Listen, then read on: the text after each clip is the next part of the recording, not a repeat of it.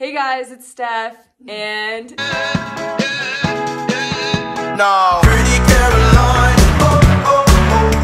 stone cold stunner. She was a winner, started working at the diner. Searches of her mind to count your blessings, 'cause it's telling fair, put you down. Trish!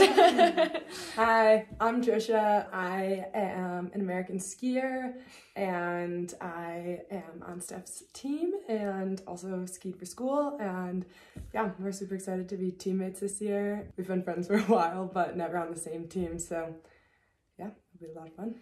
Yeah, Trish and I kind of have raced together for a bunch of years, and it's always really fun having friends that are on either different like national teams or different teams or from different countries, because you're not really directly competing with them in like a national team format, but you're still like competitors at races. So it's really fun. And you like we always see each other. Like we've done the same races for like 6 years now. Exactly. Yeah, I asked people to ask questions on my Instagram. So these are some of the ones we got. They're mostly ski related. Some are like a mix, and since Trish also went to school and kind of balanced it, that should be the perfect one to help me answer. The first one, diving right in. my favorite. How do you stay positive when things suck? This is really hard.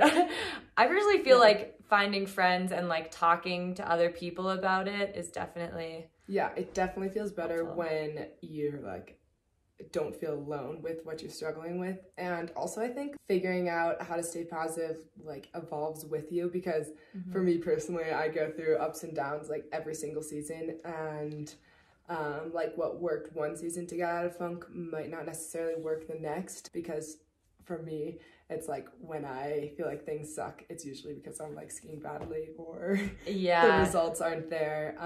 So yeah, have like perspective outside of that. Yeah, definitely taking a step back and being kind of grateful also for what you're doing. But we were talking about this the other day actually, how like it almost feels like when you have a life kind of like ours, where you get to do sports and you get to travel all over the world, you feel like your sadness or your struggles aren't really relevant because your life is so amazing. It's like, why am I sad? But it's like, whoa, I'm like skiing in Italy and it's sunny and I'm like sad because I made some bad turns. Like, what's wrong with me? But then like you also need to think about like, okay, like I put a lot of like so much time and energy and like I care so much about skiing, like that is valid, that like it's frustrating. So like don't disregard your feelings or like being bummed. Just try to like identify them and try to find things that can get you out of that mindset. Yeah. And friends. And friends. Yeah, friends are very helpful. Where do you ski during summer or fall training? Well, we're in Italy right now. We're in Stelvio at a glacier, which is like very common for summer skiing. I feel like most of summer skiing is done in Europe and South America. Yeah, or New Zealand, but New Zealand. COVID, we haven't been able to go there, and even South America is kind of hard, so I feel like there's been a lot of glacier skiing in Europe recently. Yeah. Which is really nice because it's like sunny, but you're also skiing. Yeah, it's not like New Zealand where you go and it's winter time. Like, it's still summer here. We have a camp in Saas-Fee in Switzerland in August and September, and then I think most teams kind of go to Colorado-ish in November, the fall. for sure. Yeah. Somewhere in Austria, like in October-ish. Yeah. Especially, I think for when you're like World Cup, it definitely depends where the World Cup circuit is going, and same with NORAMs. Like I think a lot of people, or with races, wherever your first race is going to be, I feel like that's generally where you do your like final prep period. Are you where you wanted to be at this point in your life? Oh gosh, I didn't see so. So Trish and I are both the same age. We are turning, well, Trish just turned 24. I'm turning 24 this year too, and this is a tough question. Yeah, I feel like if you asked me like when I was 13, if I'd still be skiing at 24, I'd have been like, no way, like, oh my god, that's so old. But I don't know, I don't really like think about like where I want to be in this many years. It's more like short term, and like I'm very happy with the decisions I've made. But like, yeah, I don't know. probably wouldn't have guessed I would still be ski racing. No. I feel like I probably would have assumed that I had like gone to the Olympics, because when you're young, you feel like 24 is really old, but I mean, I still feel like yeah. But you'd think like, oh, I've been to the Olympics, I've like won World Cups, and some people, yeah, that's true. I don't know. I feel like I'm almost at like a better point, because I've had different experiences than I initially thought, and things didn't really go as planned. So now, yeah, that's what it's like. You can't like plan. I feel like there's so many unexpected things that it's like just good to make the most like informed decisions, like whenever you have to. Yeah, for sure. Otherwise, for all you'll you be, like, disappointed. Yeah, young racers, do not get discouraged if things don't go exactly how you think they're gonna go, because we've both been on and off the national team. We've been at school. We've been out of school. Yeah. You never really know. And like looking back, like I wouldn't do anything differently, because you know, like that's, I also think, not a good way to look at it, because you never know. Like it's just silly to be like, what if I did this differently? Yeah. So yeah. No, I think I've definitely come to terms with where I am, and I'm actually quite like proud of it. What is your strategy for staying focused? I'm assuming this means skiing. Staying focused in life. Yeah, focused for skiing, I think, is something you really have to develop. Like when I was younger, I definitely had like 30 seconds of focus and that was it. But as you get older, the more you work on it, I think it definitely, you develop it better. And I feel like I don't think about it in that way, but I think for training sessions, like to kind of narrow it down, I definitely have more intention with like what I'm trying to get out of each day, and like specifically each run. And this kind of ties back to like staying positive when things suck, because if you can just be like, okay, this run I want to keep my hands up, then it's like a very easy thing to be like, did I do it? Did I not? So yeah, just like kind of like narrowing down the focus, I think helps.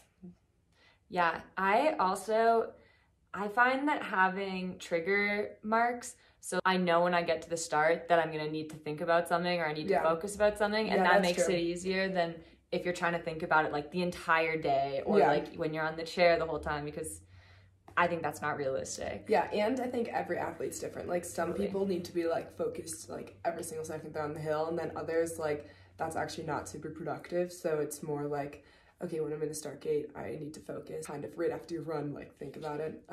So it is different for everyone. Yeah, and I think some coaches are very good at helping you focus, and other coaches kind of, they give you so many pieces of information that it is hard to stay focused. So just really narrowing in on what you want to do that day, or like that run. How do you mentally prepare for soft snow, tough conditions in a race course? This is a good question, because it got soft like halfway through a session today, and I just did such a terrible job at like thinking about how to ski in the soft conditions, because it makes a huge difference. Like your line needs to be different, like your tactics, your technique. So kind of practicing that in training and being like, okay, it's soft snow, like what does this mean? How do I have to ski differently? And then it'll just, I think, be easier in races. Yeah, I agree. Trying not to feel like it's going to be a perfect day and know that it's not going to feel amazing, because if you start focusing fully on the feelings, then you're really going to have a hard time, and it's going to make you feel a lot worse than if you just keep in your mind that the snow's not going to feel great, but you focus on what you need to do. Another good thing is realizing that like it sucks for everyone. Yes. And like don't freak out like when you go over like a massive rut, like instead of being like, oh my god, I'm sucking, be like, okay, like how to like just think about like whatever your cue is like for those conditions. Yes, this actually was so relatable at US Nationals this year. It was like the gnarliest snow for the GS, and when we were inspecting about halfway down the course, one of the coaches was like, just remember that no one is going to be having fun at this point. And it was so true, because once you got to that point, I was like, okay, everyone is having a hard time. So just realizing that everyone is in the same boat. Was it hard to balance school and skiing? Yes, but I also think that like having to balance it like honestly taught me so much about like time management, which sounds boring, but like just how to be like effective and get so much more done than I like ever did without school. Yeah.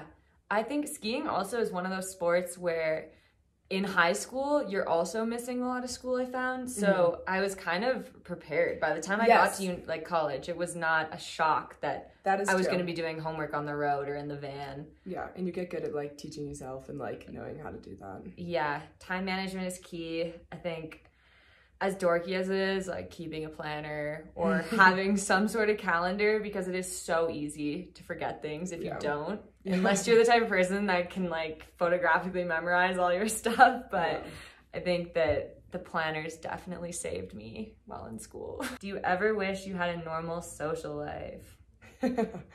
No, because I got to hang out with Trish all the time. Like you definitely go through periods where, especially with social media, you, like see all your friends like together having fun.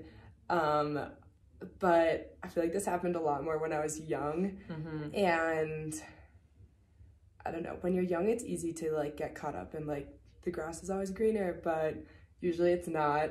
And like, if you really like think that's so much more fun, like go and try it and like see for yourself. But usually like, I don't know, I was pretty good at realizing that I was super lucky to be doing what I was doing. Yeah, I think going to normal public schools or normal high schools is definitely hard, but I think as long as you know what you want, like I think in high school I even knew that I wanted this to kind do of skiing. This kind of like relates to the question for tips for balancing sport with regular life so I don't feel FOMO. Because I don't know, I just think that like when you decide to commit to skiing or like whatever level you are at, like you should know why you did that and feel good about that, and like maybe write down like why you did it, so that when you are like second guessing it, you can be like, no, this is like super important to me and I want to be doing this, and like I think that's something that helps keep it in perspective is the fact that you do have a life after sports. Because I think even recently this has started getting into my head where I'm like, wow, when I'm in my 30s, like I'm gonna have friends, I'm gonna have a normal life, probably have a normal job. And I think that helps because it makes things seem less drastic in the moment. But dealing with FOMO is hard. I know I used to struggle with it a lot more. Now that I'm very confident in my decisions, I feel less FOMO, but I totally agree with that. I think that as I've gotten older, I've just really leaned into, this sounds kind of silly, but taking pride in my commitment to skiing. And this is something I am super happy to be doing, want to do. And going to school also like was a big thing in helping me realize that and have the clarity to be like, no, I actually really want this, and like I'm proud of like the commitment it takes. And I know at the end of the year, like regardless of the results, the thing that feels the best is knowing I committed super hard to something and like gave it everything I had. And I think that's super unique too. Yeah, I think school is definitely gives you a different perspective because you're surrounded by so many different people who have different goals and different reasons for going to school. So that also definitely gave me the reassurance that I really wanted to ski and that was like what I really wanted to do. I actually think that's the biggest lesson I learned from school. This one's funny because Trish and I are from different countries, but how do I make friends with skiers from other countries? Steph is actually so good at this. So I'll let her answer. I think that just putting yourself out there, I've never really had an issue branching out from my team, mostly because I rarely had a full girls team. Like most of the time there's only one or two of us, and odds one of us was injured was really high. So I really put myself out there when I first got into FIS and tried, like I met Trish and Nina and Alice when I was in like second year FIS. So I think just being confident that these are your people, you're all kind of in the same situation. So they're the ones that you should really be willing to reach out to. You're also like, think about it, you're never, when someone else comes up to you and is like, hi, like, how was your run or something, you never think like, oh my god, I can't believe that person like came to talk to me. So like if you are more shy, like it's good to remind yourself that like you like when people come up to you, so like you should try it too. Yeah, I agree. I also think the more you travel with skiing, you interact with so many different teams, and it's really fun to see either people's different perspectives on it or their different experiences, or like a lot of the similar experiences, because so similar, like every nation. Yeah, you all kind of go through the same thing, especially the higher up you get. So yeah, just be willing to put yourself out there. Don't be shy, because you literally see the same people like every year. It becomes weird if you like don't say hi. Yeah, it's really fun having friends from other countries. Have you ever felt like you wanted to be done skiing? I feel like I've had moments, but never ever been like, I'm so over this. But like this goes back to the highs and lows. Like there, at least for me, there have been like so many more lows than highs, and just like knowing that, and like knowing that you just kind of have to keep grinding. And this also goes back to what I said about like just taking pride in like working hard and not really putting everything into the results. But yeah, I don't know. I've never really felt like that I wanted to be done. No, I honestly think that every time I think about what I'd rather be doing with my life, it always comes down to skiing or sports in general. But I think if you think about your life without it, and you realize how different it would be, and honestly. Also, I think a big thing for me is like I've always felt like I have so much more to give, or like so much more potential, which I don't know if that's like a super positive thing, but like as long as I feel like I can keep getting better and like want to keep committing and like then I don't know. No, I agree. I don't think I've ever been done with skiing.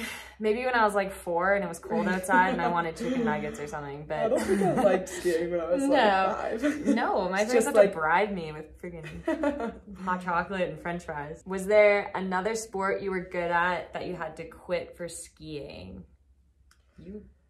Yeah, I really liked soccer. Like, I know I had to stop like doing Premier or whatever, but it wasn't like ever a decision. It just like kind of made sense. It was like, yeah, I'm gonna do skiing, but I do miss it a lot. Yeah.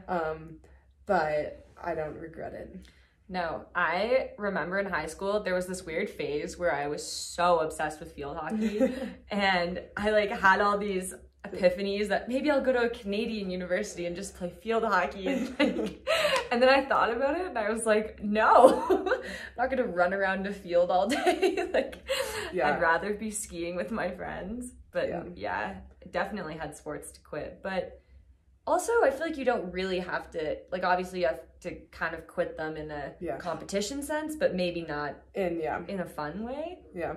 Also, like, I played soccer until I was a sophomore in high school, so it wasn't like I quit every sport at 10. Like, I did every sport for like as long as possible. Same, yeah. Like, I only quit gymnastics and field hockey, I think. Gymnastics in like grade 10, which is shocking because I was 5'8".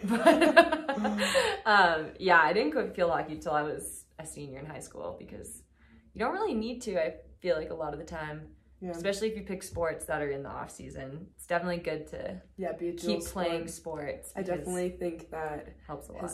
Helped me with not being injured so much too. That was the last question. Comment if you want Trish to be in more of my vlogs. She doesn't like when I vlog her, so.